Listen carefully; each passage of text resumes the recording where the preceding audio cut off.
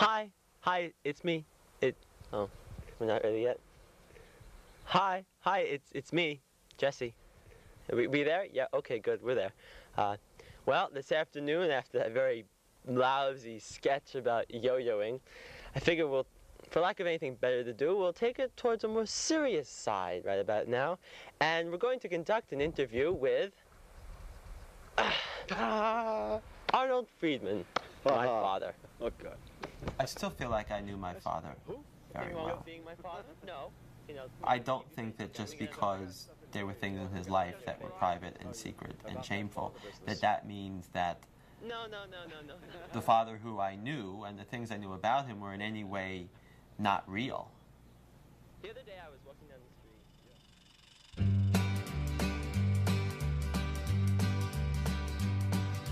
They're gonna put me in the movies.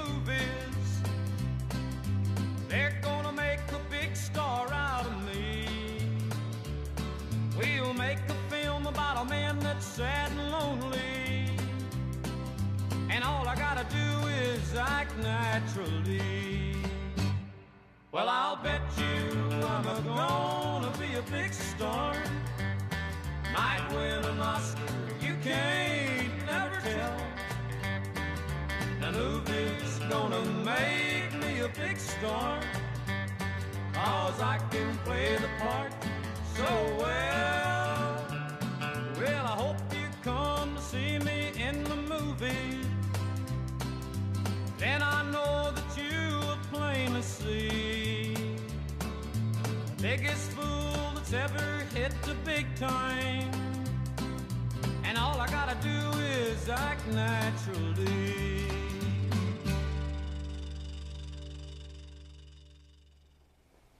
Arnold liked pictures. I mean, let's face it, he liked pictures. Well, we're here. This is it, the whole family assembled. Everybody in Great Neck, New York.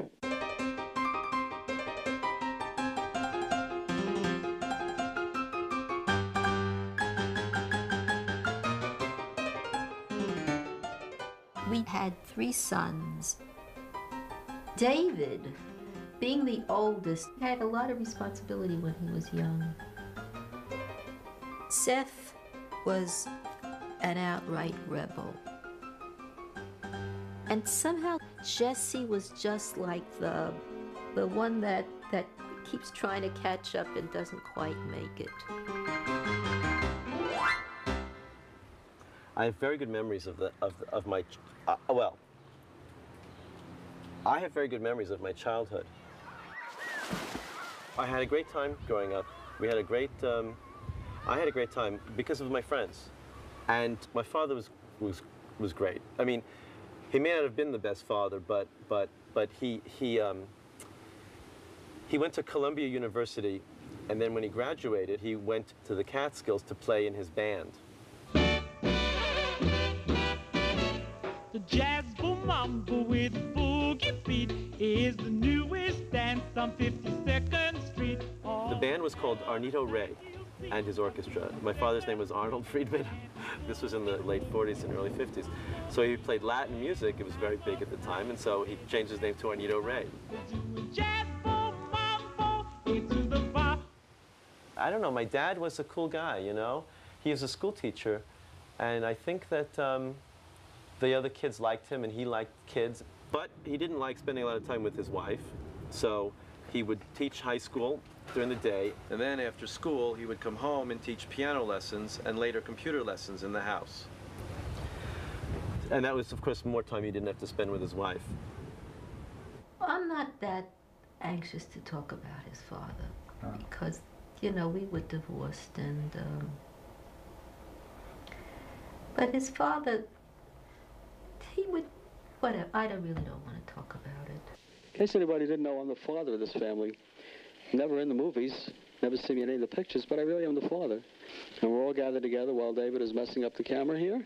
Now he's taking a good movie. Yeah, and zooming in and out. When you see me on this, you just, okay, shut it. He died of a surprise heart attack about 5 years ago, and it was very, very sad. He was, you know, selfless and altruistic. But in the end, he wasn't together with your mom. He wasn't together with my mom at the end. And when did they make the decision not to be together? Long before he died? A couple of years before his death.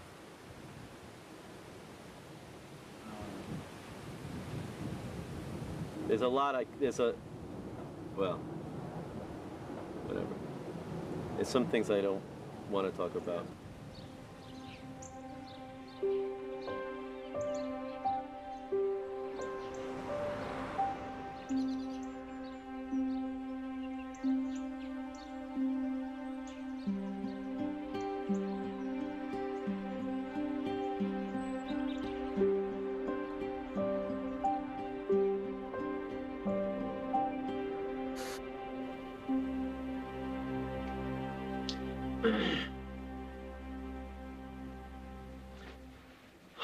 Well, this is private. So if you're not me, then you really shouldn't be watching this, because this is supposed to be a private situation between me and me.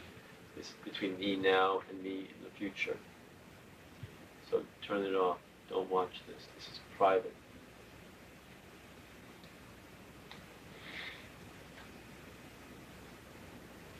If you're the fucking, oh God, the cops. If you're the fucking cops, go fuck yourselves. Go fuck yourselves, because you're full of shit. Back in 1984, U.S. Customs had seized some child pornography addressed from the Netherlands in the mail to Arnold Friedman. Now, he never got that piece of mail, but his name was forwarded on to us.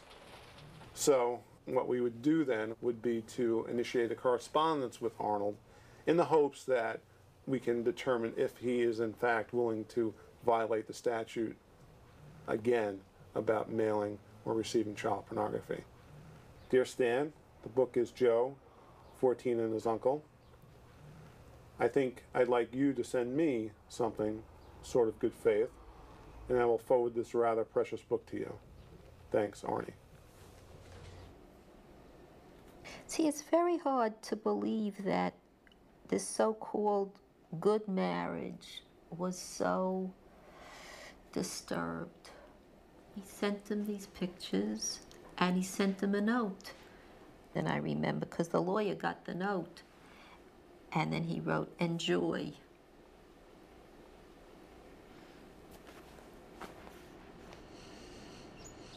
Since he had sent the magazine, he was always asking for it back.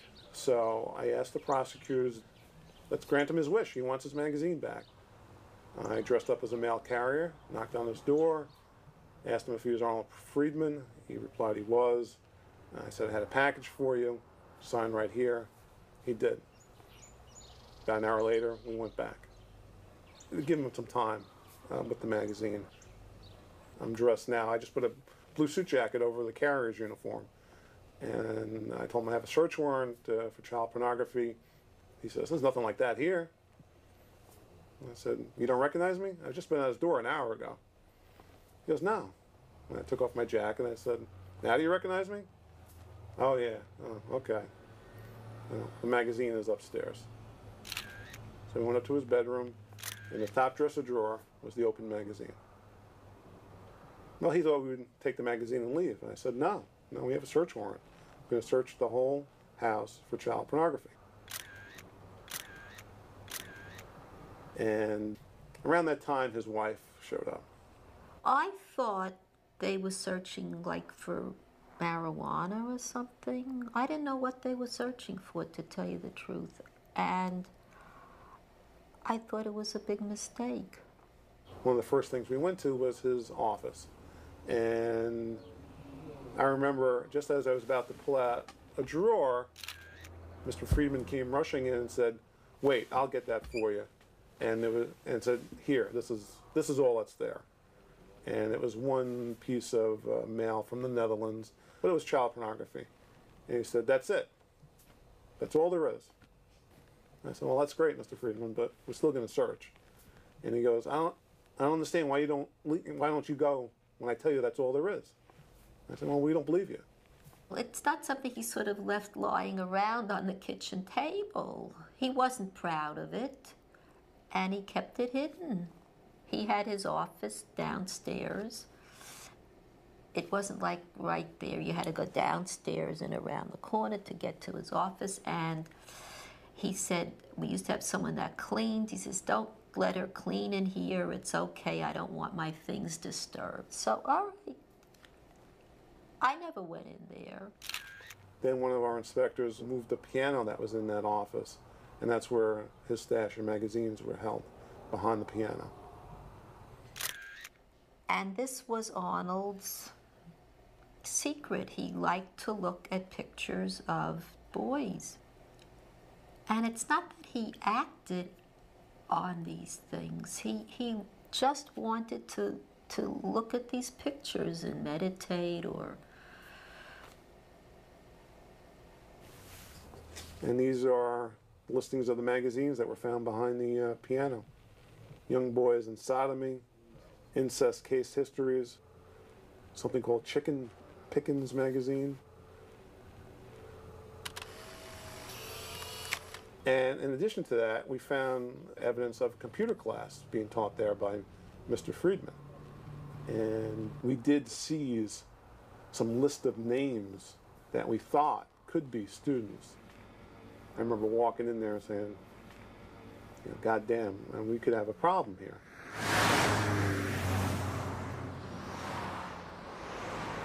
Just when you think everything is going to be dull, something gets dropped on your lap, you know, and it turns out to be something bigger than you ever thought.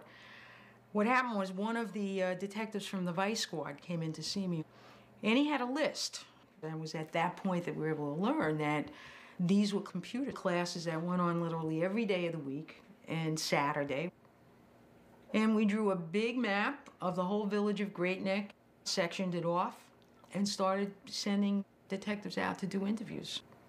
She set us up in teams, female teams, and we got a list of alleged victims. As soon as we went into the house, we were usually approached by the mothers, and we explained why we're there, what we're doing there, and we'd really like to talk to their children, preferably alone. The parents were becoming impatient.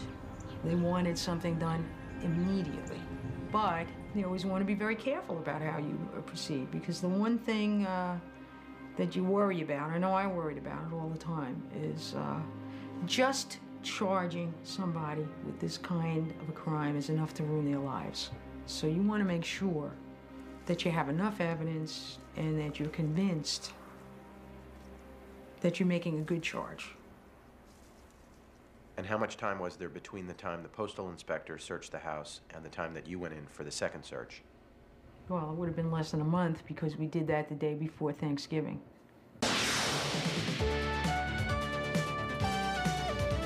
A prominent middle-aged teacher in a prosperous Long Island town is charged with sodomizing young boys who were his students. Police are charging that sexual abuse went on behind the doors of 17 Piccadilly Road in Great Neck.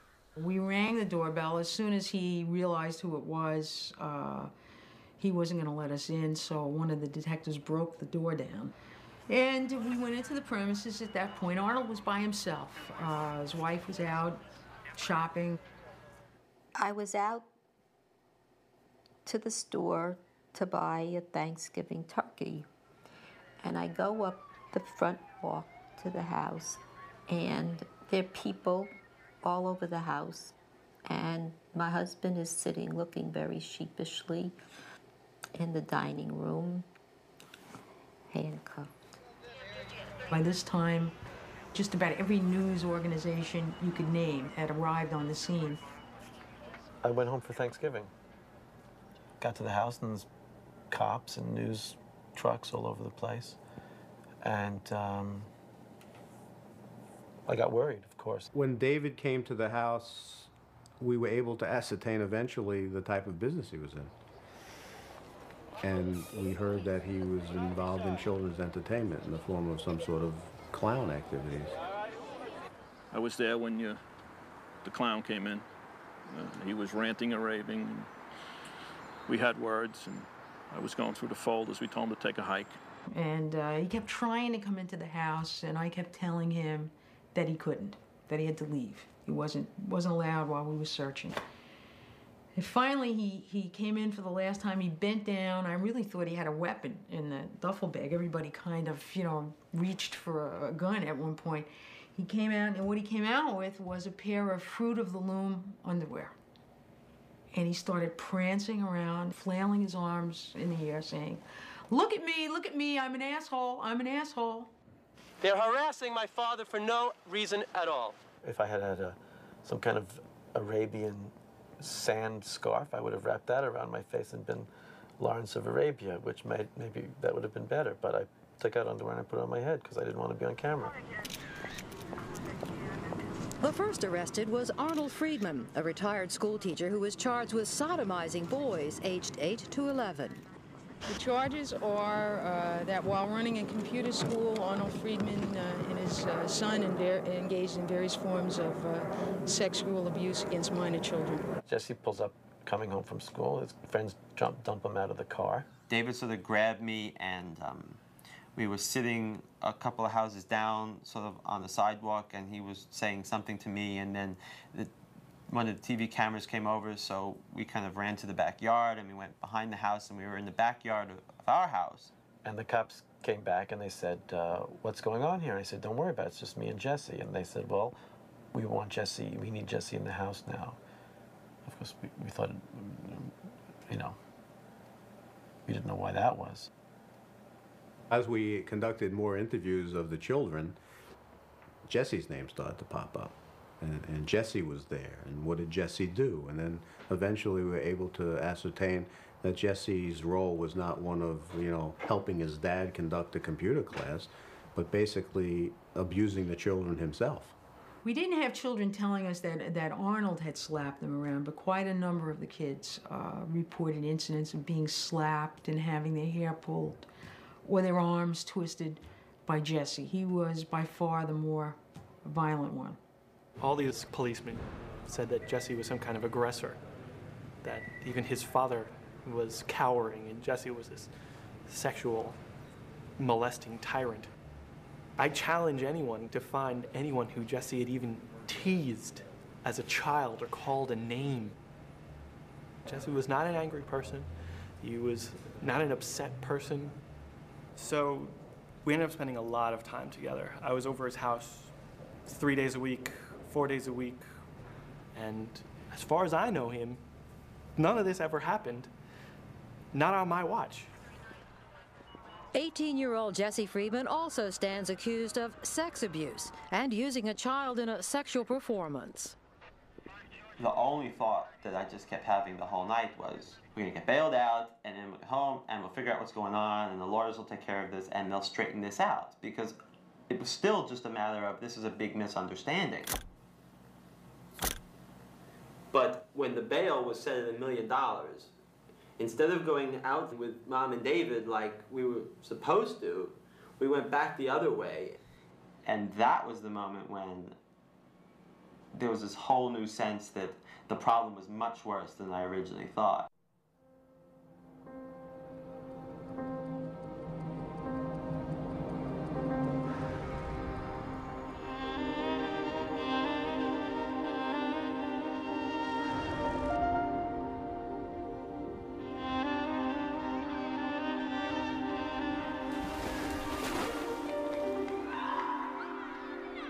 The investigation didn't end at that point.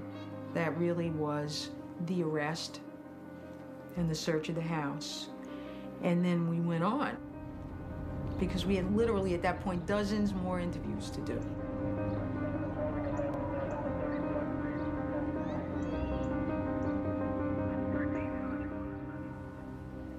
Somewhere along the way, I think it was the Nassau County cops, they showed me this magazine, and they said, you see, look at this magazine, and they showed me the magazine. They were embarrassed to show it to me because of what the pictures were.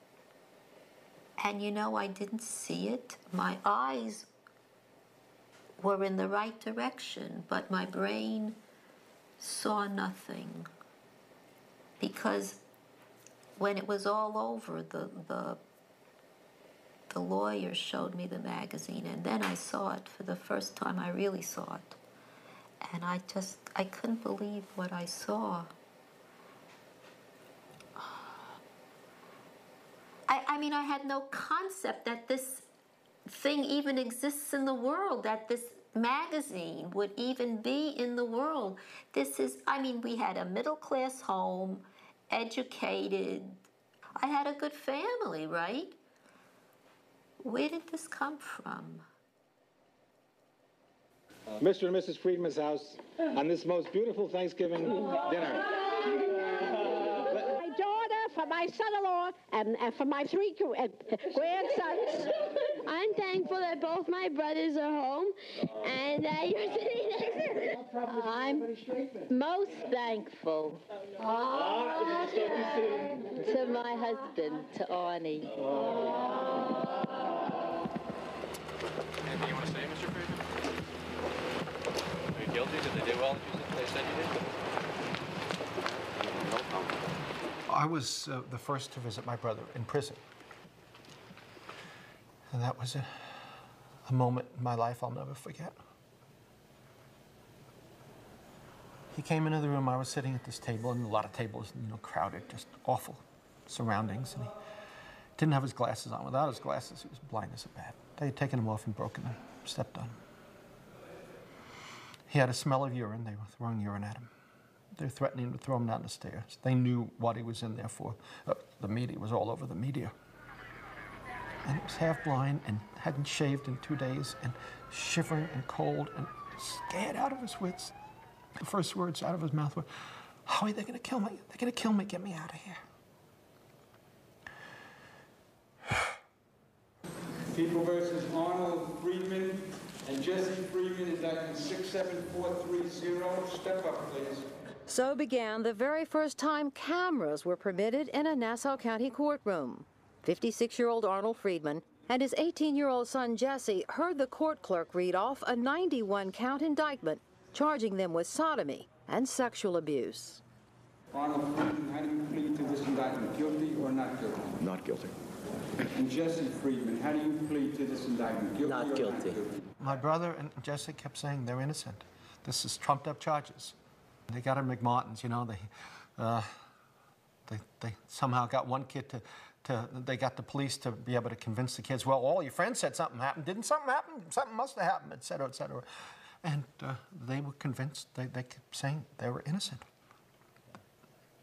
And I just kept thinking, well, I have to believe them.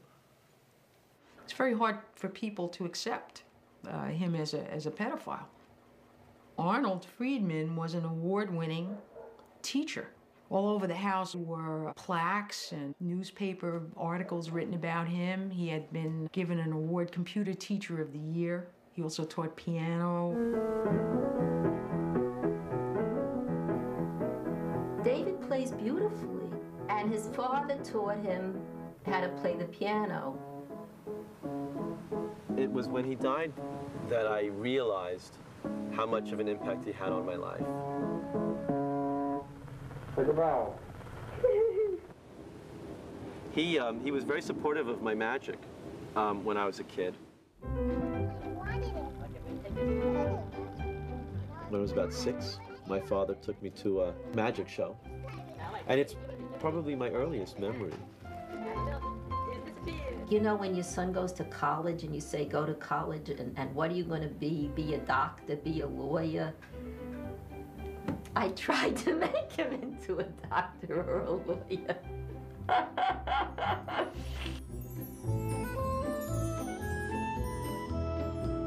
You know, my mom would always say, you know, get a job, get a job.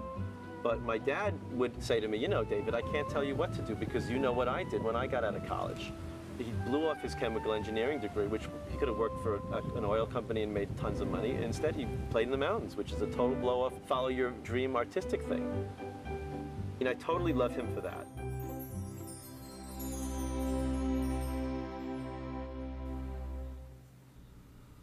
Trust your children to somebody who was a school teacher for over 20, 30 years, a member of your community. All you heard were accolades about this person, and now all of a sudden, he's a monster.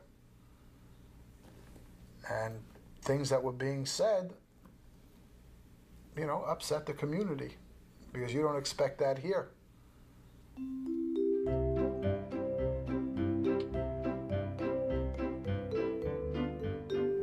Great Neck is a peninsula. It's a very insulated community. This was a certain kind of person that lived in Great Neck. It's on the North Shore of Long Island, which is usually a predominantly wealthy area. These are wealthy professional people that have garnered a great deal of income in their lives, and they live accordingly. Nice community. Tight, affluent, well-kept homes. They get dressed up to go shopping. They want to be sure they get seen by the people they want to see, and cars are important, clothes are important. There's a lot of competition in Great Neck. Everybody's kid's a genius and the best, and everybody's the best in this and that, and you just want your kid to be happy and to get an array of experiences, and this computer class was one of those experiences you thought you were doing right.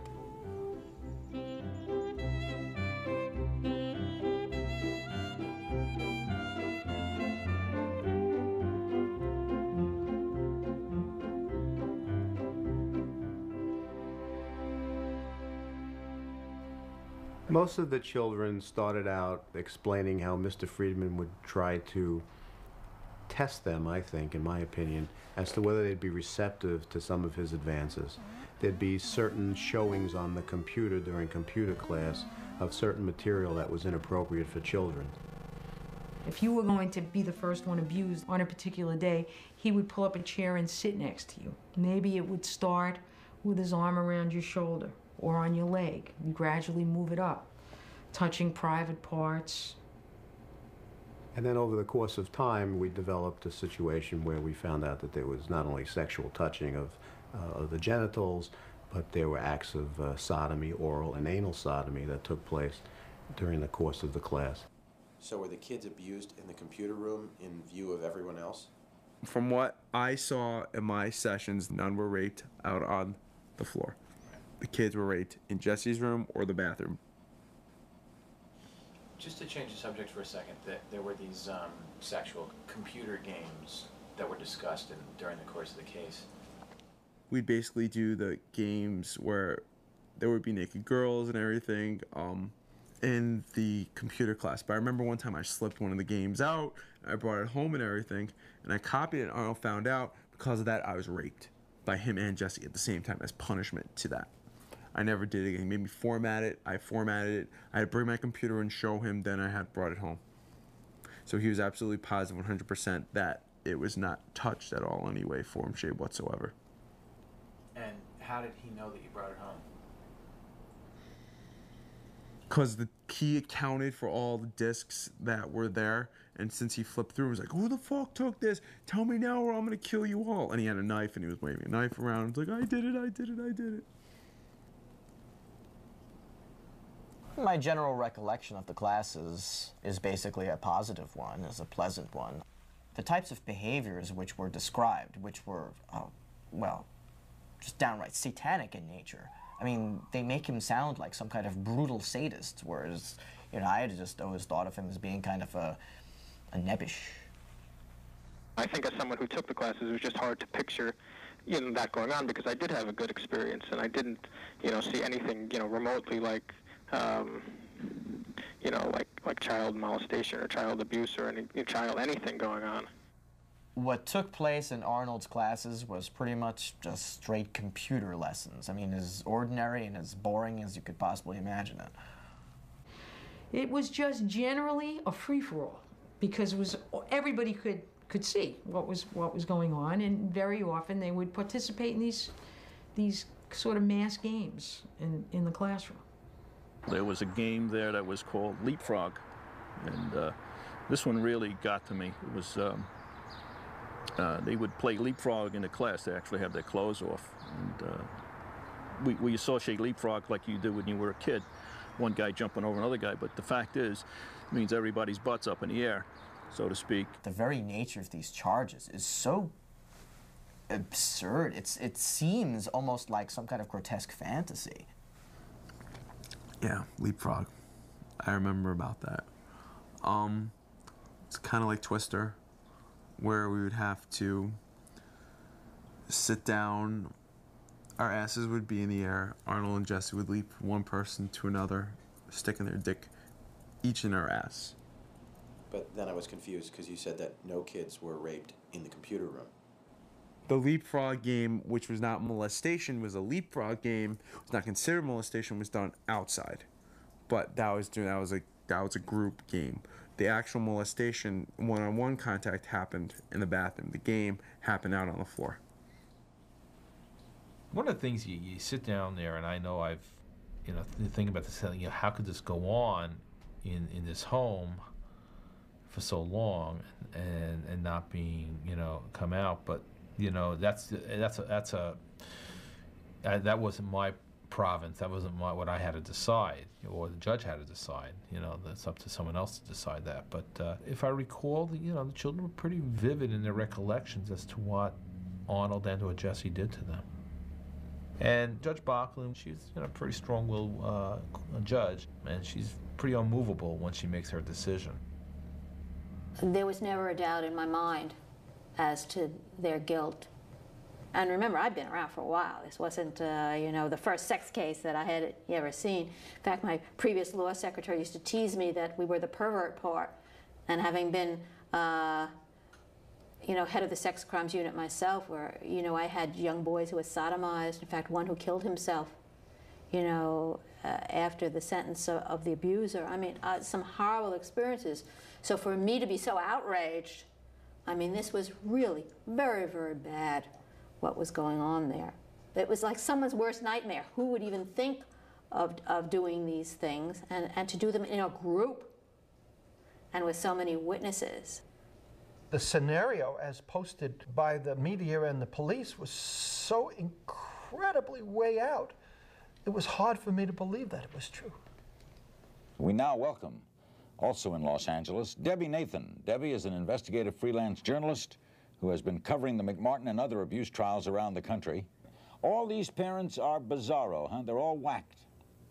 Well, it's not really fair, I don't think, to deal simply with these parents or with this particular case. You have to understand that all over the country there's a hysteria. And I don't think that it's a question with most of these kids of lying. I think that they have been brainwashed, if you will. I was one of the first writers for the mass media to look at those cases critically and question them. So as a result of that, having done a lot of that work, I got a lot of letters from people. And my father wrote to Debbie and said, I don't know, said, help me. And she has been the only person outside the family that said, I believe you. In the Friedman case, the basic charges were completely implausible. First of all, you'd have to believe that blood is coming out of these children's orifices, that they're screaming, that they're crying, that their clothes are soiled from semen and from blood, and yet their parents show up. Sometimes they show up unannounced. Everything looks fine. Was there any physical evidence in the case that was relevant, or was the case really strictly based on the statements of the kids? There was more testimony. There was a dearth of physical evidence. I don't even recall whether there was any physical evidence that would have indicated one way or another that these events took place. I don't think that they're sitting around with any kind of diabolical or conspiratorial agenda to go out and falsely accuse Arnold Friedman or railroad Jesse Friedman. But nobody's critiquing them. Nobody's telling them that there's a right way and a wrong way to do this. Nobody's saying that we've got a problem in this culture with hysteria around this issue. And so they're really free to let their fantasies fly. I think the most overwhelming thing was the enormous amount of child pornography. You would just have to walk into the living room and it would be piled around the piano. There were literally foot-high stacks of pornography in plain view all around the house. But photos taken during the search showed nothing of the kind.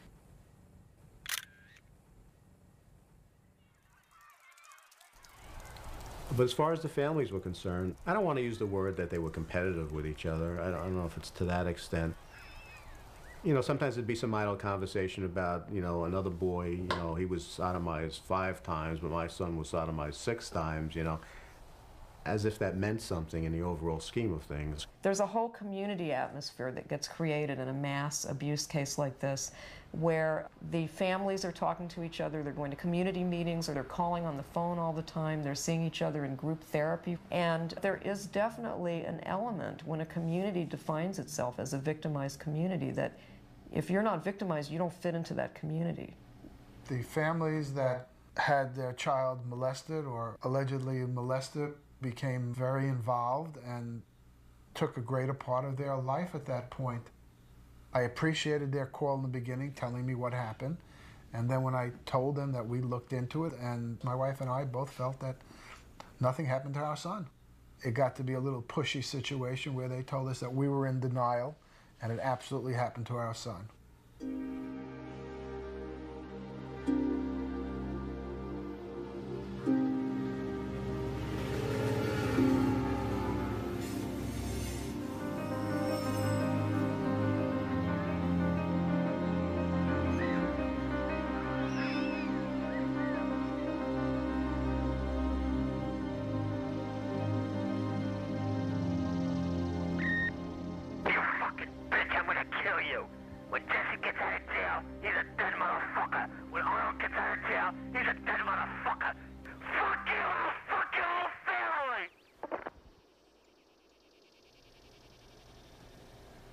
Is there any one word or phrase that you could use to describe the experience overall?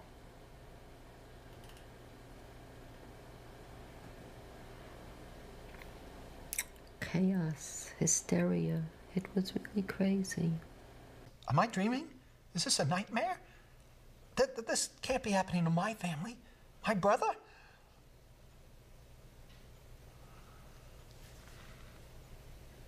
The day doesn't go by that I don't think of it. Destroyed my family. Tore us apart. I don't know. I can't say too much about it. We were a family.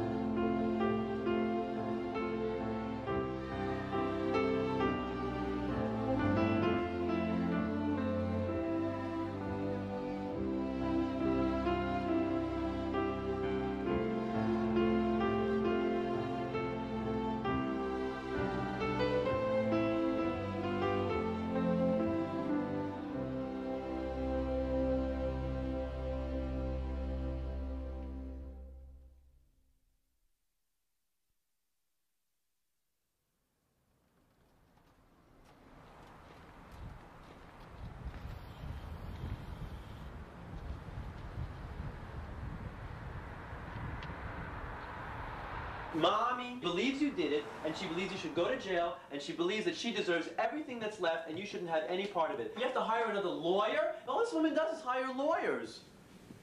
I honestly have to tell you, anything that she decides, I can't trust. Arnie, they don't trust me. Well, we don't trust her. We lived with her for 2 months while you were in jail, and we learned not to trust her.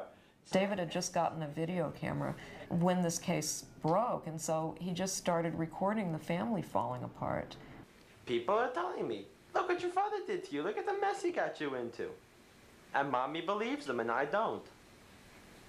I tell him to get lost, and Mommy says, you're right. And I've lived with him for all my life, and look at all these horrible things he's done for me over 30 years, which amounts to nothing, except this. At some point, David making the videotapes kind of springboarded to my thoughts about audio tape. And I began to make audio recordings of these family arguments. He's my husband. He doesn't belong to you. He's my father. He doesn't belong to you.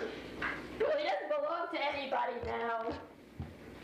Why don't you tell me why you're being so pessimistic and why you're not standing behind your family? And why you don't believe us?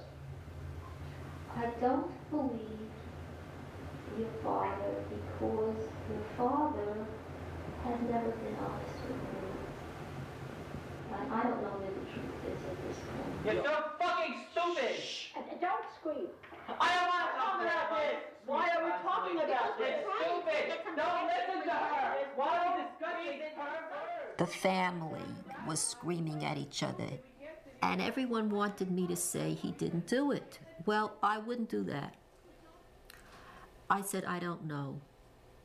And I didn't, they wanted me just to lie, you know, and say he didn't do it, whether I believed it or not. And I was so angry at Arnold and what he'd done that I wouldn't do it. And I said, well, I don't know. And I wanted just to tell the truth. That is the truth. I didn't know. My mother abandoned him pretty much, wouldn't talk to him, fought with him constantly, made him sleep on the sofa. And after 33 years of marriage, when you've been accused of a crime you didn't commit, you spend 6 weeks in jail for it, you're trying to build a defense, and your wife leaves you, essentially. My father fell apart. You yelled and screamed about that you ruined her life. She's brainwashed you. You didn't do anything. The police have done it to you. It's not your fault. The police are railroading you. But it's not your fault. Mommy doesn't believe it, The police though. picked on you, and that's who they're going after. It's not because you deserved it. I'm taking the blame. You're taking the blame, and you don't deserve the blame. She's brainwashing you into thinking that it's your fault, and it's not your fault. She thinks he did it, and if he did it, then she thinks he's going to be convicted of it. And if he's convicted of it, he's going to go away. Yeah, but let's say he goes away for 10 years, he's still going to come out. No, I'm talking about 50 years. I'm talking about 100 Well, years. she doesn't think he's getting 50 years. I don't think she thinks that he's going to get 50 years. Okay, so what is he going to get, 20 years? That's 50 years. What's the difference? Well, If he goes to a state institution on state charges, you know he's not coming back.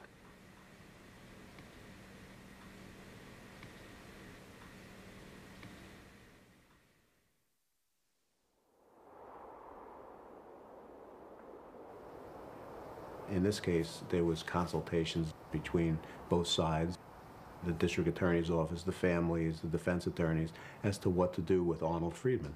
we were trying to maintain a sense of normalcy in terms of having dinner and paying the bills, but it was almost surreal. I don't think any of us had any notion of what was going on or what we were doing or where any of this was leading. Sir, would you like to comment on the situation? Yes, I think this is a kitchen. I thought it was only going to last a year and that we would look back and laugh about how crazy we were and how we didn't know what we were doing and just sort of laugh. What do you want, my nose, my teeth? There it is, there's your nose. Oh, that's great. I feel like I'm being dissected here. And here's Mommy and Daddy. In a rare moment of affection. Hmm? What's the matter? She had affection for you. Why? Why? Why not? Serious, is it all I have affection? Well, No. that's not all. We've gotten other things. Lately, but not all. You're the one who's stolen my heart, dear. I think I was the first woman that he ever really dated. And he was very reluctant to get married. I sort of said, we got to do this, you know, I can be very... So he says, well, all right. Big mistake.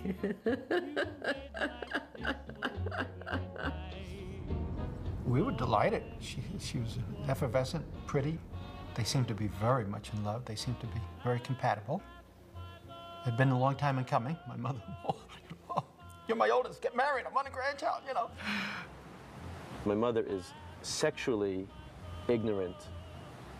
As far as I'm concerned, she had sex. I mean, everyone thinks their parents only had sex 3 times, you know, for each of the siblings. But with my mother, I think it was true. And it was like, you know, you read in a book, how do you have sex? And you start here, and then you do step 1, step 2, step 3. And that's somewhat like what sex was like with Arnold, because I used to say to him, it's called foreplay. It's supposed to be play. It's supposed to be fun. And he treated it like work. Like this is what you're supposed to do when you do it, like washing the dishes. And If he was so much in the closet and not living with her and not attracted, where was she for 30 years? Why didn't she say, honey, you're not having sex with me. I think I want a divorce. Where was she? I don't think that's the case. So, either they're both crazy, it's a possibility, or he was perfectly normal, based according to, you know, by her standards. You're the one for me.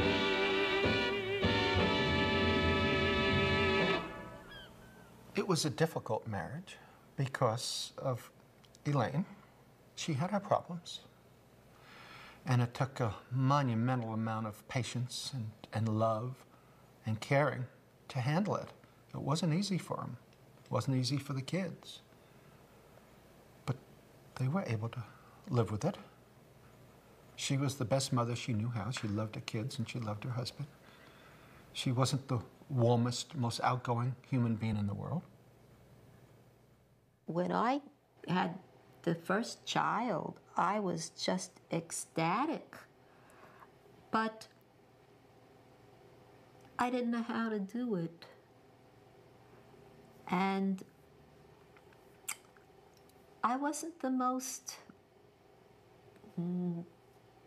well-balanced person myself. You know, we all have hang-ups, and that's my hang-up. Good things can never happen to me, only bad. That's all snapshots. I know. This whole thing is all photos. Did they go, and they look through each one? They must have. This is ancient. What is it, Dad? Holy shit. Dad, what is Oh my it? God, it's amazing. How did you get this? This is great. This is my Who mom's took it? college. My father. Dad, what's that a film of? This is a film of my sister.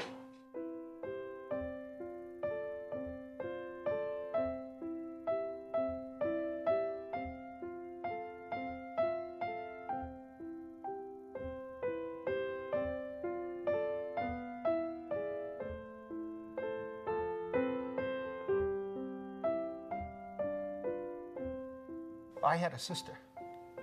She died a year before I was born. My brother knew her when he was young, of course. And she died of blood poisoning. It was a horrible, terrible, sudden death. And it destroyed the family. Arnold's parents divorced. So Arnold's mother had these two boys, and they were really gone wealthy. I don't know. They lived in a basement apartment. Evidently, there was one bedroom, and the boys slept in the bedroom with the mother. We shared, all three of us, not in the same bed, but we all shared the same room, big rooms. And rather than put apparently the living room was the living room, and then there was the kitchen, and so we put all the beds in the one room.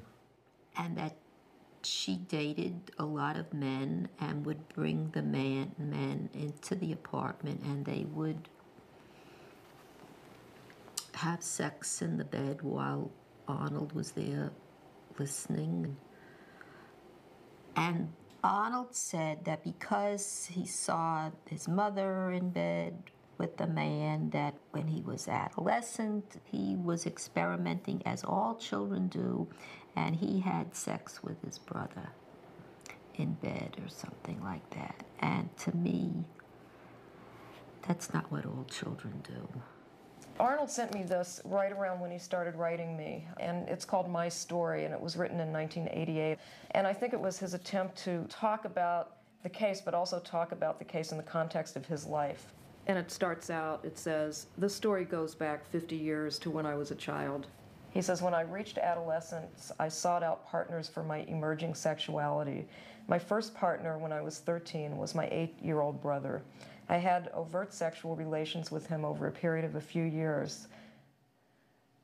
I know that my brother has said that he messed around with me when I was a kid, and I don't remember any of it. I don't remember anything.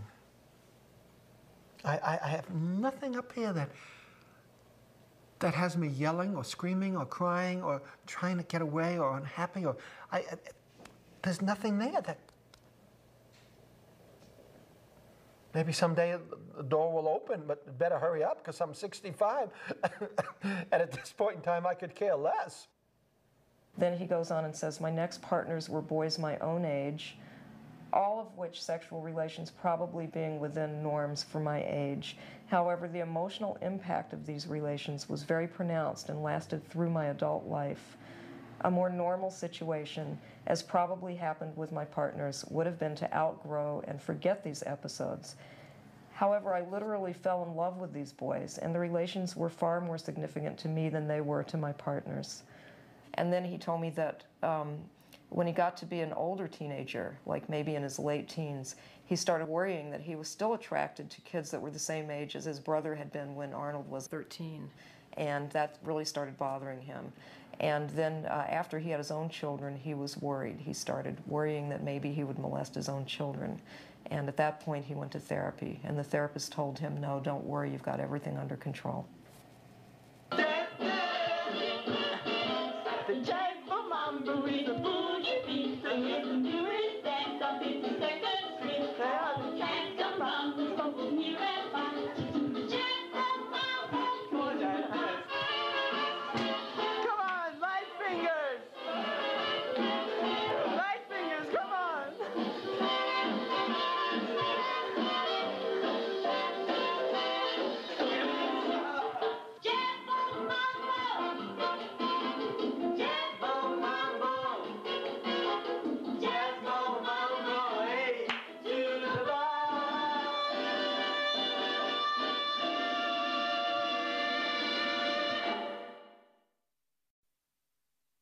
You could see that this wasn't exactly Fred McMurray and My Three Sons, right? It always struck us as being a very dysfunctional family, obviously. And you would have to wonder, wouldn't you, what kind of a family situation you would have that could produce this kind of crime.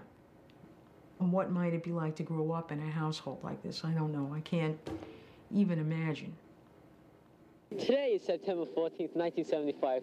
We just concluded a tour of Jungle Safari Jungle Habitat in West Milford, New Jersey. Here are my three brothers. Two brothers. There are three children. What happened was the three sons were like a gang, like a, this is our gang. And Mom,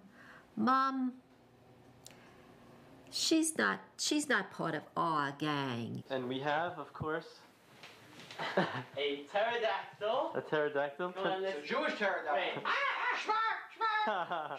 The four of us got along so well. We had a very similar kind of sense of humor. You know, one guy would say something and then the next person would add to the joke. And my mother, who has no sense of humor, and she just didn't get that part of us. And she resented that. When this whole thing blew apart, the men got together and Arnold confided in them and me. And I was a loyal wife. People told me, oh, why don't you leave him? He's a horrible person. Just walk out and leave him. And I didn't. I went all over town. I raised money for bail. I called every relative I knew. I begged. And I did all this for him, right? He was my husband. I loved him. And no one said, what do you want to me?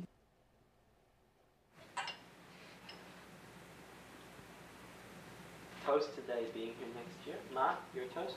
Or even next month.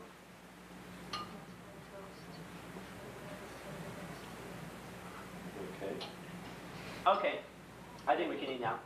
So you're saying, so what we have is the people who we thought would testify and say that nothing happened are telling O'Connor that something happened. And we are afraid to put them on the witness stand, even though we know that nothing happened. We think they will say something happened. The Friedman suggested that we speak to various people who may have been present at the time, and some of those people weren't alleged victims at all, and that the hope was that one or more of these people would say, this is just not true, but that just didn't happen. He's not getting favorable, and he's getting negative. The kids who they said, there's one kid who wasn't pressing charges. He wasn't approached by the police, or maybe he was, but he didn't join up with the police. And he's claiming that something happened. As far as I'm concerned, clearly he's lying. I mean, nothing happened. Did something happen, Dad? So then nothing happened. We begged him to tell us that something happened, to explain how this whole mess could have happened. That's the only way to explain how it could have happened, other than the fact that the police are out of their minds. We begged him. He told us nothing happened. That's good enough for me. Nothing happened. If my father had the ability to confess to me, yeah, he had done something one time and that's how this whole crazy mess got started, it would make a lot more sense. Not that I wanted that to be the case, but you have to find a way to explain the unexplainable. Oh my gosh. Happy birthday to you. Happy birthday to you. Is that a real ice cream? That's what's so odd about it. They had this idealized image of this father as being this saint-like person, this Santa Claus Messiah, you know. And professionals in the field say that, oh, they have this idea that children identify with the abusive parent. When I was about a year or two, my parents separated. And what did I do? My father is wonderful. My mother is terrible. The truth is, my father was a rat. Just like David's father. My father walked out. This is not wonderful. This is being a rat. My mother was an egg. Well, I mean, this is true, but look, she stayed with me. She took care of me. So people's visions are distorted. I never felt angry at my dad. My dad had nothing to do with this. Someone knocks on the door and accuses you of a crime you didn't commit. You gotta attack your attackers and do what you can. And that's all it was. It had nothing to do with, there was nothing else that was involved at all. We were talking about honoring and Yeah, but respecting. I'll talk about honor. Do you honor and respect your husband? That's why I don't talk to you. I said I did honor and respect Oh, okay. my husband, but you don't like that answer. No, I don't believe it. No.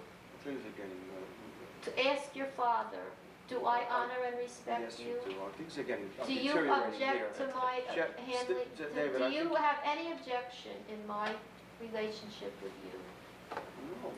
Do you like it when she calls you slime? She doesn't call me slime. She did. Did you like it when she did? Not that one time. Okay. That was the only time. Do you like it when The other cases that I've written about, those families have been much stronger. First of all, they've started from a monolithic feeling of innocence, which didn't exist in this family because of Arnold's pedophilia. And they just buckle down and everybody gets behind the defendant, the accused family member. People quit their jobs and, you know, people are all sitting around the kitchen table for the next 3 years with staplers and Xerox machines, and they're working on the defense, and then when the defendant is convicted, they're working on the appeal, and all family conflict is submerged. Why don't you try once to be supportive of me? Well, I'll tell you why. Because we all started at the beginning of this thing, and I. Well, let's start from right Should we now. start? Okay, let's start from right now. All right, let's start from right now. All start brand new. We're all starting brand new. We have a decision-making process on the table. It's clear.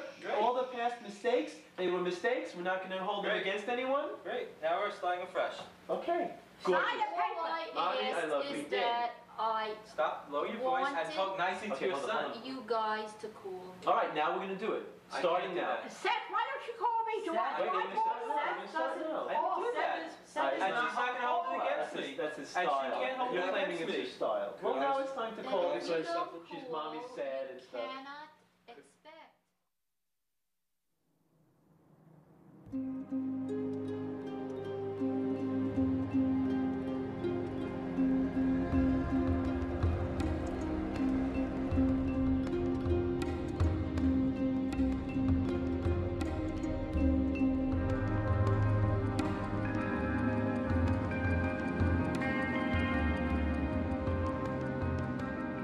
I think there was a recognition that Arnold's case was becoming increasingly hopeless because of the child pornography problem, because of other people coming out of the woodwork.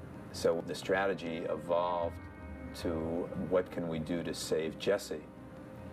Jesse's lawyer very eloquently said to us, if there's a rowboat and it's sinking and the rowboat is tied to a rock, you have to disconnect the rowboat from the rock and save the rowboat even though the rock is sinking, meaning you had to separate Arnold from Jesse, and Arnold was going to plead and Jesse would in some way benefit.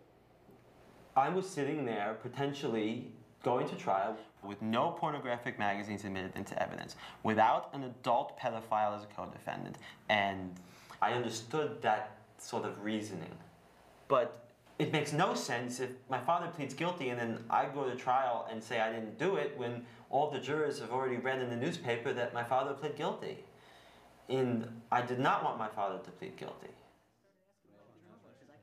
I arranged for Mr. Friedman and his family to get a jury room where they could sit and they could discuss these plea options.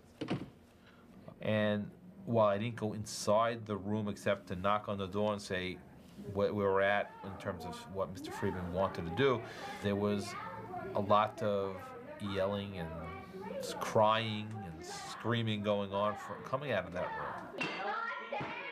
When I screamed at Arnold, I screamed, you must do it because it'll help Jesse. Do it for Jesse. And my brothers were just furious at this notion that my father would go to court and plead guilty. And at one point, in all of the chaos, my father just started screaming and his uncontrollable tears, and he picked up a chair. I remember he threw a chair. He was just screaming about how he wasn't going to plead guilty. He didn't do anything. He's not going to plead guilty. And he was furious at my mother, and he was just freaking out. And I remember very clearly sitting down with my father in the corner. My mother's over there, brother's over here. I'm talking to my father privately, and he asked me what he should do.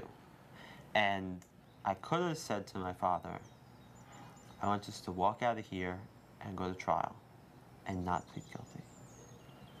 Instead, I remember very clearly saying to him, I wanted him to make the decision.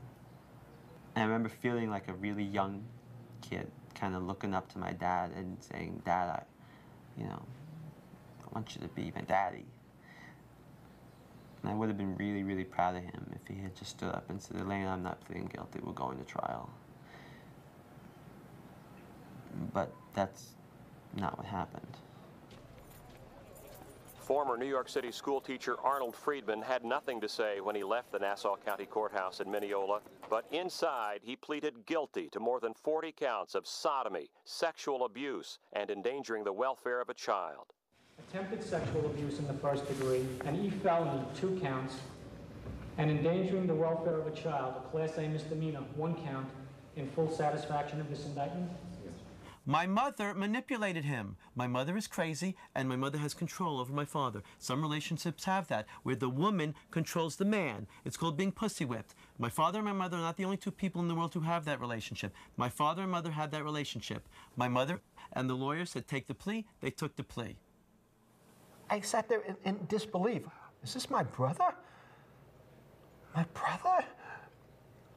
This isn't my brother. He's not a monster. He's a good, loving brother and husband and son and citizen and teacher, and this isn't happening. This is a mistake. Something as horrendous as child molestation. You have to live with yourself. If you didn't do it, you don't plead guilty. I never understood it.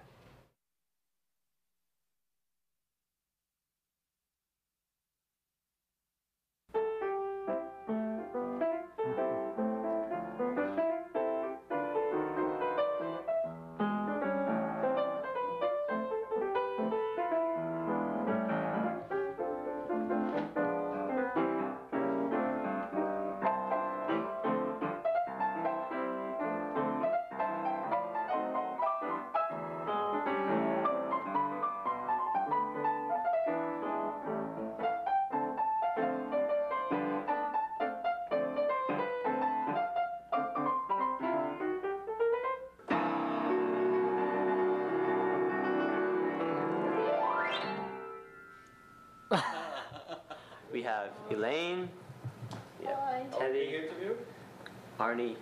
Number 4753206. Please don't film me. Mailed or received. David, I told you I don't want to be on tape. Why are you so? She wants to know when we stop talking to her. She doesn't want any even record, any record at all. As if there were. Jesse, David, if your mother doesn't want to be filmed, don't film her. Okay. Come on. When it was all over, they said it was all my fault because I wanted them to take a plea, and it had been arranged before. Arnold agreed to take a plea. But they were very hurt. I'm still here. Yeah. May not be here very much longer, but I'm still here. That's the spirit. The sentence, 10 to 30 years. The crime, sodomizing young boys. Defendant Arnold Friedman had pleaded guilty to sexually abusing more than a dozen youngsters. But this does not end the Friedman case. There are still numerous sodomy and sex abuse charges pending against Arnold's son, Jesse Friedman. You know, without Daddy in this case, I can't see any reason why we shouldn't go to the media with this. I mean, we could try this case in the media. Who's gonna buy that I sodomized boys? Yeah, I agree with you. I agree with you. No, I really. Well, I don't think we have to try. Well, all I want to do, I think we can go to trial and prove it in the trial. We didn't make a deal with Arnold Friedman to spare his son. So his son is facing a multiple count indictment. He's facing a considerable amount of jail time. And now he's confronted with a situation where Long Island knows that his father admitted his guilt, and there's a reasonable human expectation of some people that, you know, where there's smoke, there's fire, and if he did it, maybe his son did it. We know he was in the same class and he was helping his father. So I think that was a difficult thing for Jesse to have to overcome.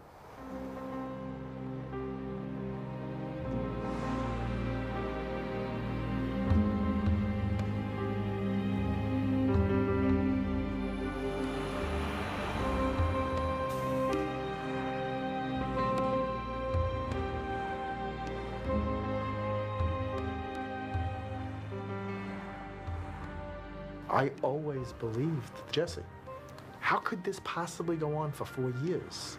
Children repeatedly sodomized and sexually abused with brutality, if you believe the police. And then their parents come to pick them up right after computer class, and not one kid is crying. Not one kid tells his mother or father what happened in class. Not one kid says anything. I find that so incredible that Jesse's story that nothing happened to me was more believable than the police version of these horrific acts.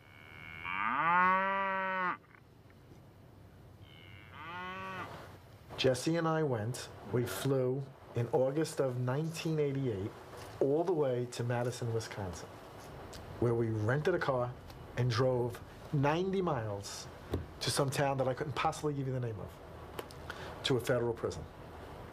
Who knew more about this case than Arnold Friedman? He knew more about it than Jesse. I had to wait 40 minutes because Arnie was either playing tennis or golf. I don't remember what it was. I was outraged. It was a visiting room. Jesse was out in the waiting room at this point, and this man had this little boy in there who was a son or a stepson, I don't know. But the child was about 4 or 5 years old. And they were in the table right next to us. And I was interviewing Arnie, and all of a sudden, he leaned over and asked me if I could ask the corrections officer or whoever was in charge of the room if we can get another table. And I asked him why, and he said, that little boy over there, bouncing on his father's lap, is getting me very excited. It took me about 15 minutes to regain my composure. I remember that like it was yesterday. I was shocked. Because even though I was involved in the case now for 2 months, and even though I had studied pedophilia, and I knew what these men did to little boys, I had never heard somebody actually say it. And I was absolutely disgusted. We did change our table, and I spoke to Arnie. I interviewed him for a very long time. He was telling me that the only reason he pled guilty and went to jail was because he wanted to save his son, Jesse. He told me that he was a pedophile. He told me that he had activity with boys, but not in Great Neck. He told me that he had a house in Wading River, a beach resort, and that the family enjoyed vacations there. And he told me that there were certain boys he took liberties with, and I don't want to go into it, while he was in that area. In my early 40s during the summer, I did go, quote, over the line and did have sexually arousing contact with 2 boys, short of sodomy. One of the boys was the son of a close friend, and I feared exposure and loss of this friendship. The boy might have told his parents, but they said nothing, so I assumed that he really had not told them. It's one sentence. What does that mean? What, do you fucking know what that sentence means? I don't even fucking know what that sentence means. I sexually aroused? What the fuck is he talking about? Maybe he put his arm around the kid. Maybe he took him in his sailboat and he found that sexually arousing. Maybe he was leaning against a tree. That's called sexually arousing contact. If you're sexually aroused while you lean against a tree. I don't know what that means. I don't know what that sentence means. When Arnold was first arrested, he said, "I'm arrested because of this magazine. I sent one magazine in the mail, and that's why I'm arrested, and it's nothing. It's just nothing. It doesn't count. It doesn't matter. It's nothing." And you know, you live as husband and wife. You share certain intimacies. I said to him, "Tell me the truth. What happened?" He says, "That's it. That's the truth." So it came out that he had, in fact, molested a young man. And we were sitting in the therapist's office, and he said, "Oh, I just molested 2 boys." And I said, Two? I said, "I thought you told me only 1. Well, you know, and it didn't matter, it's nothing, you know. And then I went berserk, and I felt betrayed.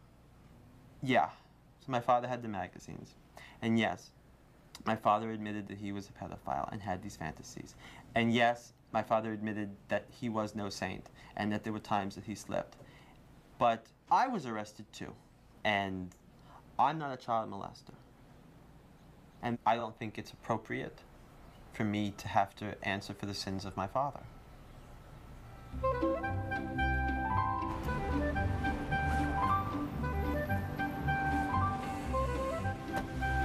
This is what I walk around with. It's just every day. It's just ridiculous. All I think about is the case And my career. And they're completely, it's like oil and water.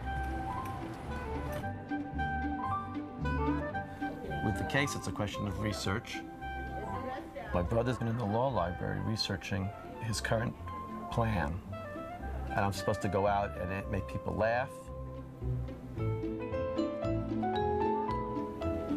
It's unbelievably difficult to deal with the case and then go out and entertain people. Hey! Hi, everyone! We carefully investigated this case for trial. Really get into the case, examine, investigate, and try to build a defense. While I was out on bail, I put all the charges into a database so that they could be sorted by complainant, by time period, by nature of charge. For example, there was one complainant, 10-year-old boy, says he came to class in the spring of 1986. And during this 10-week session, where he's only over my house for an hour and a half once a week, he says that there were 31 instances of sexual contact. That's 3 times a week, every single week, for 10 straight weeks, and then the course ends. In the fall, he re-enrolled for the advanced course and says that he was subjected to 41 more instances of anal and oral sodomy in the next 10-week session. And nobody said anything, week after week, month after month, year after year, until after the police came knocking on doors and asking questions.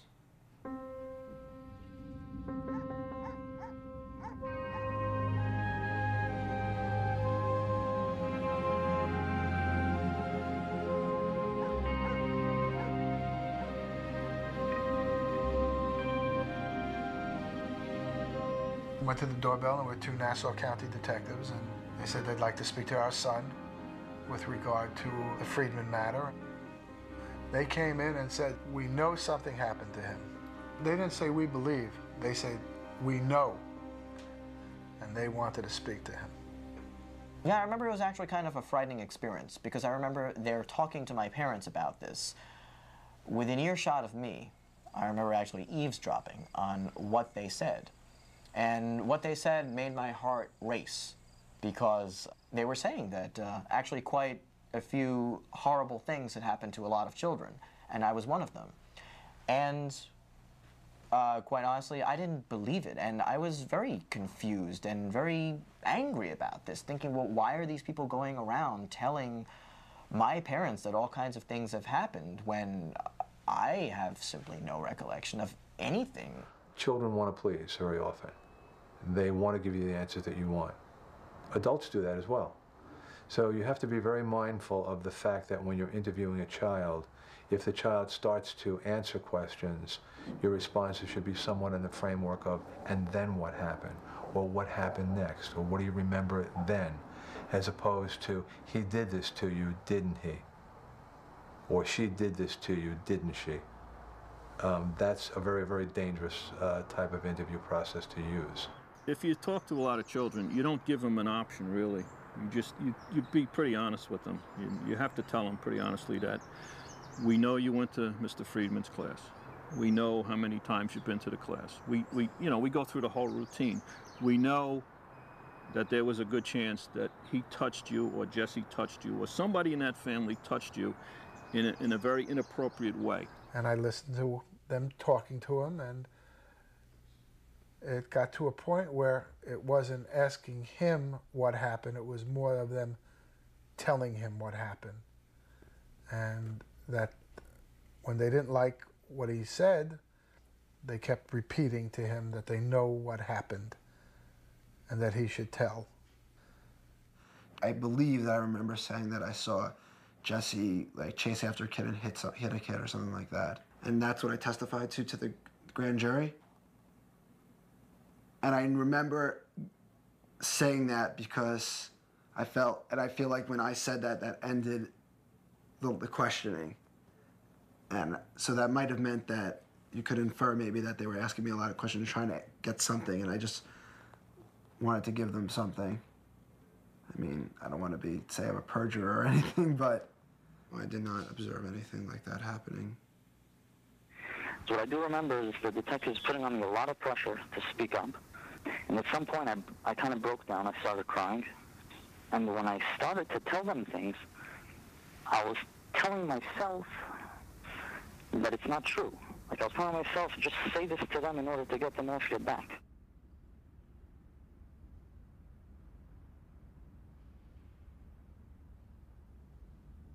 I came across a document regarding a group of children from the Friedman case who were in therapy, and it stated that many of them had absolutely no recollection of the abuse. And there was some discussion about whether hypnosis would be a good idea now. Exactly what you're not supposed to do. It was the kind of therapy that had a really good chance of messing up kids' memories and implanting false memories. My parents put me in therapy right away. They put me in hypnosis and try to recall facts that I had buried. And that's how I first came out, started talking about it. Just through being hypnotized and everything. I recalled things that I would bury, and I was able to talk about them. For example, what would be something that you recall? The actual first time I actually recalled that I was actually molested. Wow, I was actually molested. I can deal with it now. That was the first time. And you recalled through hypnosis the first episode? Yes. So tell me about that you remember. I don't remember much about it. It was so long ago. I just remember that I went through hypnosis, came out, and it was in my mind.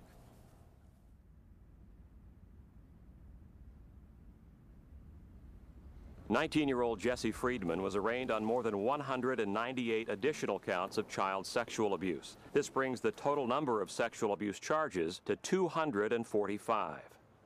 Jesse was grossly overcharged, and you're basically terrorizing the defendant. You're telling the defendant, look, if you plead guilty, we'll give you a good deal and on, 2 charges. But if you insist on going to trial, we're going to put 1,003 charges on you. And if you're convicted of all those charges, you're going to rot in jail the rest of your life. I was told that if he went to trial, the judge would give 3 consecutive sentences. Instead of concurrent, the sentencing would be consecutive. I says, oh my God. She just kept telling me over and over, the only thing to do is to plead guilty and get the best deal you can. You can't go to trial. It doesn't matter if you're guilty or innocent. You can't go to trial, because if you go to trial, you're going to go to prison for the rest of your life. I said, but Ma, I didn't do it. She said, that doesn't matter. You have to plead guilty. You have to understand, this is a 19-year-old kid, and he is now facing the most heinous charge known to man. And everyone in the world, slowly but surely, was turning against him. I don't care about my parents. I wish it was just my brothers. Oh, fuck. I don't care about my mother, that's for sure. My brothers were okay, and my mother could go to fucking hell. My father is not going to survive if my brother gets incarcerated. So when the guilty verdict comes in on Jesse, father's going to kill himself. Jesse's going to go to jail for the rest of his life. Seth is going to move west.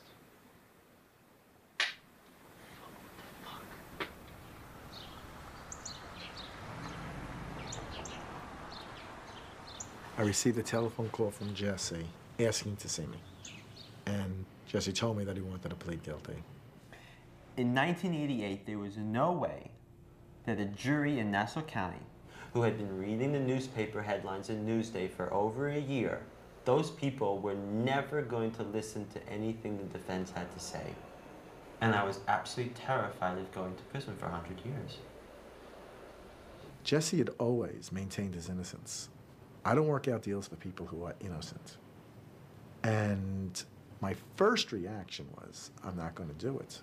You're not guilty, you're not pleading guilty. And at that point, he told me that I have something to tell you.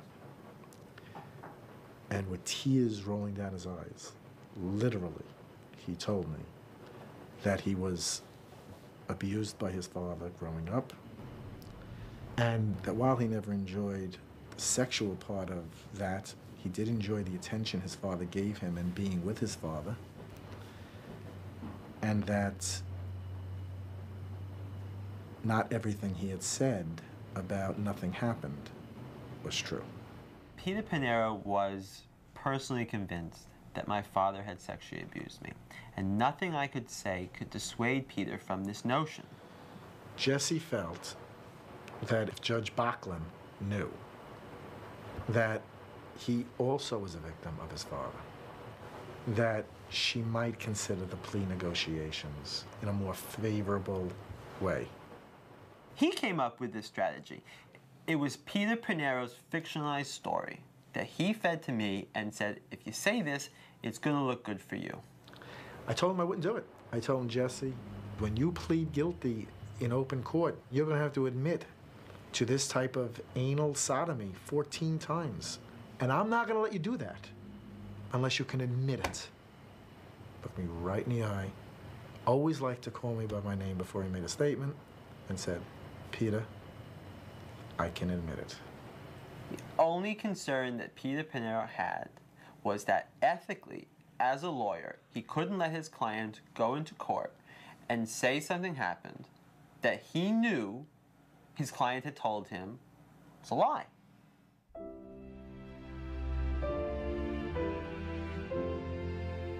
The private investigator wasn't coming up with anything helpful. There was not going to be any defense witnesses. There wasn't any money to hire experts.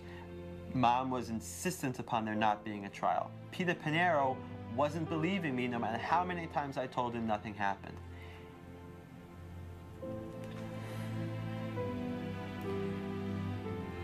I just ran out of options.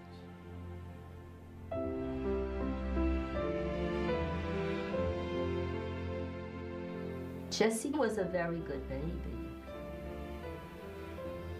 I remember when we brought him home from the hospital and Arnie looked at that baby and he said, "That child is marvelous. He's wonderful." And he was so thrilled. And David was the big brother, and he used to take care of Jesse. We used to let David watch him, and he was very protective of his baby brother.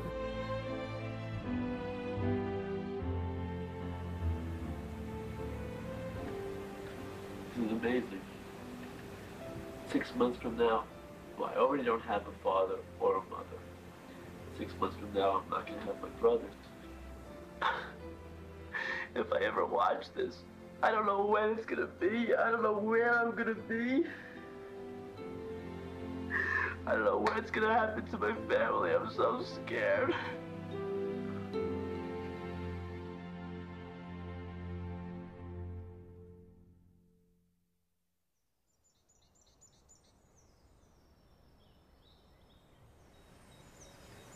We're trying to help Jesse pack his last night in freedom, and I wish you would help. I don't want to have to spend the next 8 hours screaming with my sons and fighting with them. Shut up. I want them out of this house tomorrow morning. Then you're gonna have to ask them. We're here for Jesse. I don't give a shit. I want you out of this house tomorrow morning. About Jesse, but we are here for Jesse. What are you all talking about here? Can't you put your anger aside for 1 minute? I cannot put my anger aside about you. You have been nothing but hateful, hostile, and angry ever since this began. Okay, Jess, we're on. Ta-da. I feel like shit. What's today's date? Today is the day before I went to jail. Went to jail? I'm going to jail. Because we're watching it? I'm going to be watching this after I'm already out of jail. After four and a half years, because the case gets reopened. At this point in time, my life is as good as over. It is terminated at this point, only to resume at a later date. This one will go. This one will go. The night before Jesse's plea, we stayed up all night. Maybe I shut the videotape so that I wouldn't have to remember it myself. It's a possibility. Because I don't really remember it outside of the tape. Like when your parents take pictures of you, do you remember the being there, or do you remember just the photograph hanging on the wall?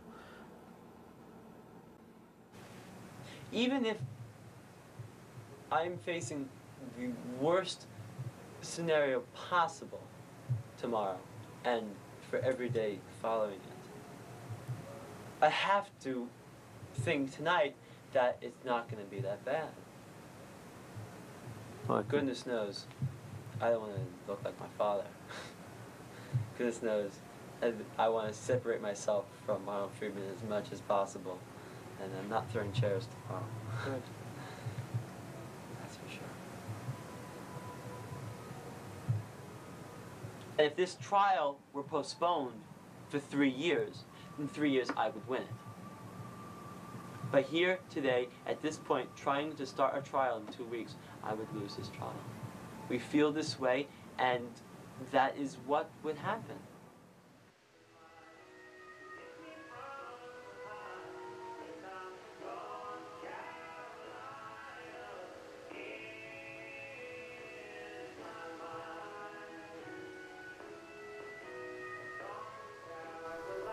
So what are you thinking, Jess? I'm not. You're avoiding.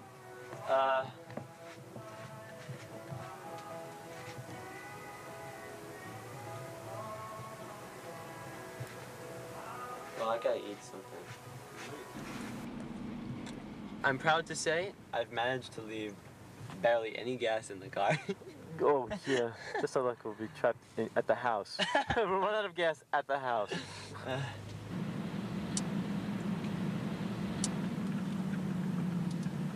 you a child molester, Jess? Nope. Did you ever do it? Never touched a kid. Did you do what they said you did? I never touched a kid. I never saw my father touch a kid. Good. Yeah, but still, he must have done it.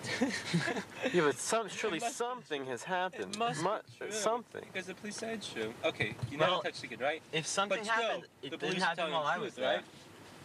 I mean, the police And are it was telling a the truth. minimal incident because the kid didn't say anything about it. But the police, how could they be lying? Shut up, Seth. The children, the 14 children, in this case, are clearly victims. No one could ever argue that. The real culprit here is Arnold Friedman. The man is a monster. He abused him and he molested him. This can't be overlooked. I can't believe we live in such a cold society that no one could look at this man and understand that. My father raised me confused about what was right and what was wrong. And I realize now how terribly wrong it all was. I wish I could have done something to stop it sooner. I wish there was something I could have done. I'm really, I'm just so sorry it happened.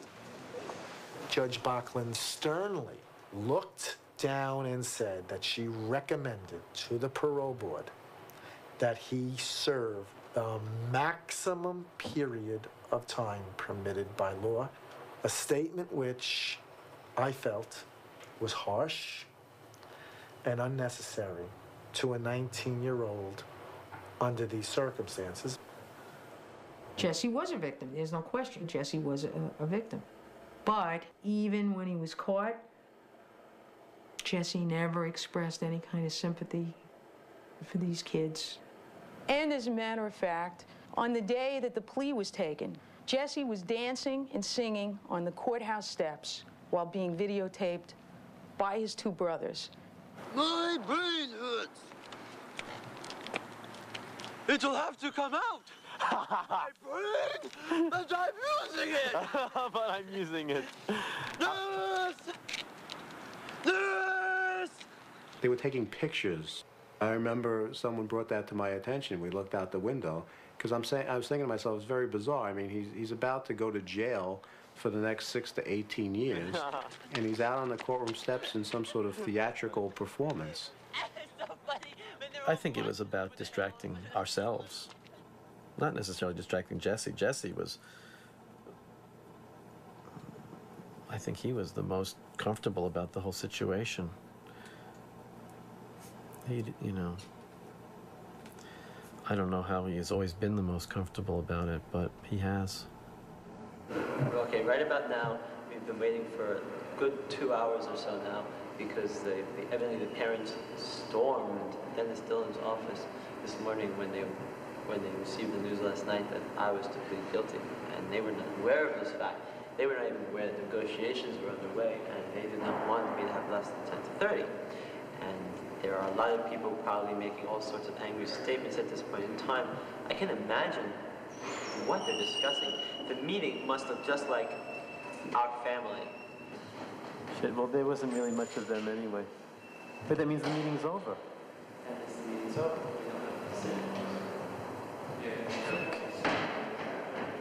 Go ask them, Jess. No, you hold it. I'm not holding it. Oh, that. Should I do it, Jess?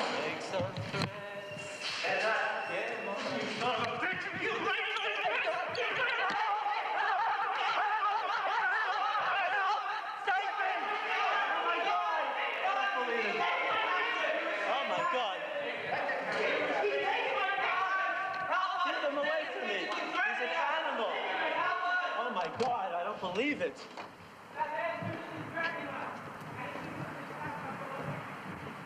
Wow. Ooh.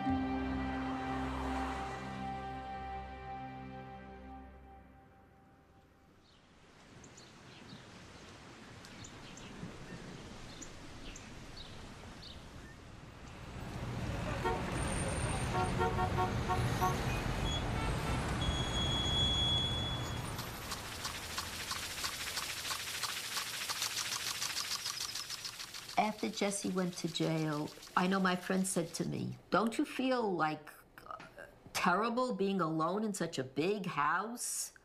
I said, no, I feel calm. That's when I really started becoming a person and started to live. Elaine divorced him while he was in prison.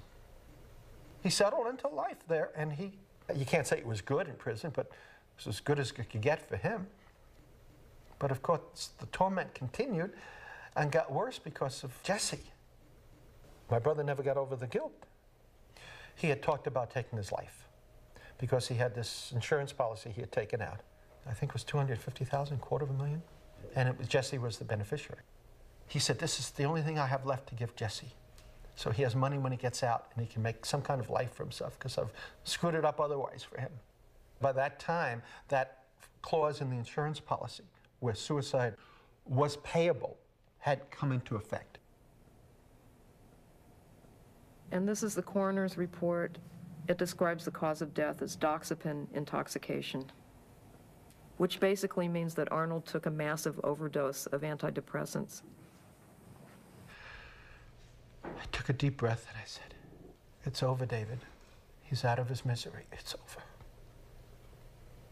I thought it was a blessing because the guilt he was carrying. He was so unhappy. And he was out of his misery. The rest of the family wasn't, but he was. I found it a blessing. Let me entertain you. Let me make you smile. It's unbelievably difficult. I have to read these horrible letters about my brother being almost killed in prison. My friends call me, I'm crying. Why are you crying? I can't tell them. None of the people that do what I do know about this story. Just the intimation of something like this can ruin someone's career. And I'm always afraid that's going to happen. So let me entertain you. We'll have a real good time.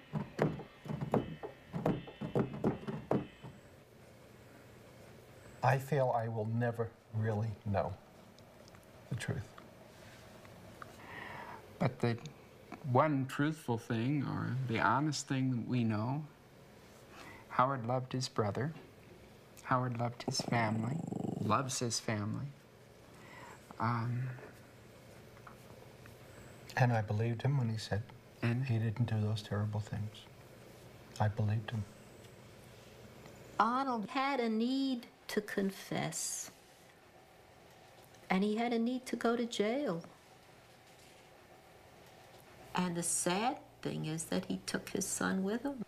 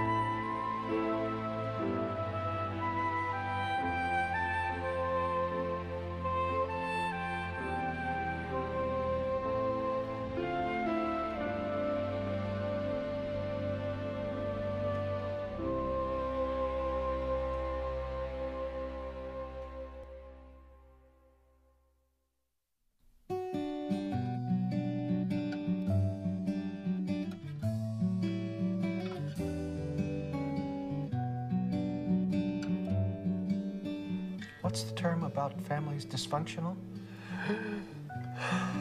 Numero uno.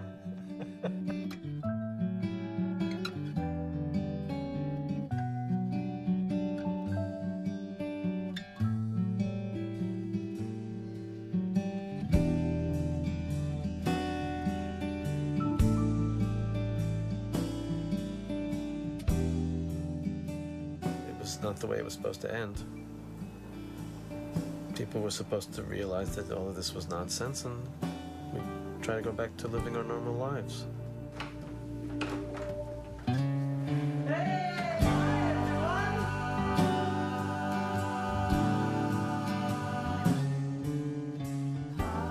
I would have to stare at Arnold across the dinner table, and it was just the two of us. There was really nothing between us except these children that we yelled at.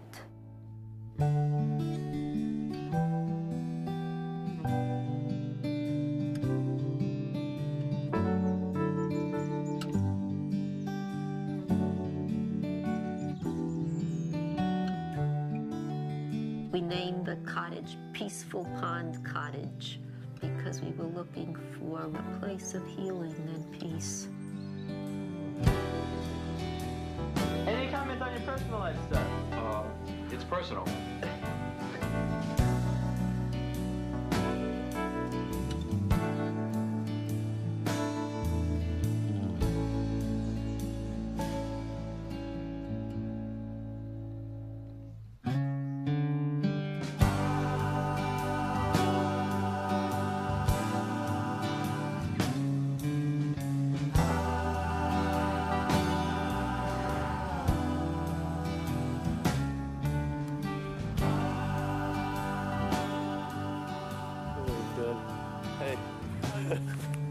How you doing?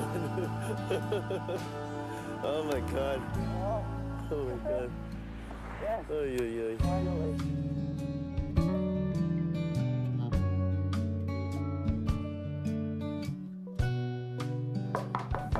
Is that him? That could be.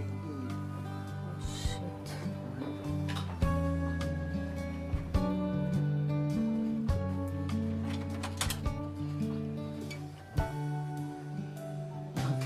God.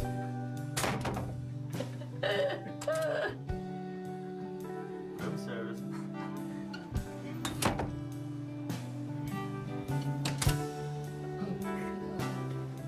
You order a son? You looking for me? Oh, babe.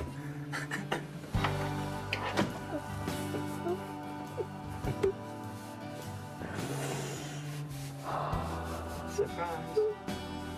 Hi, look at me, look.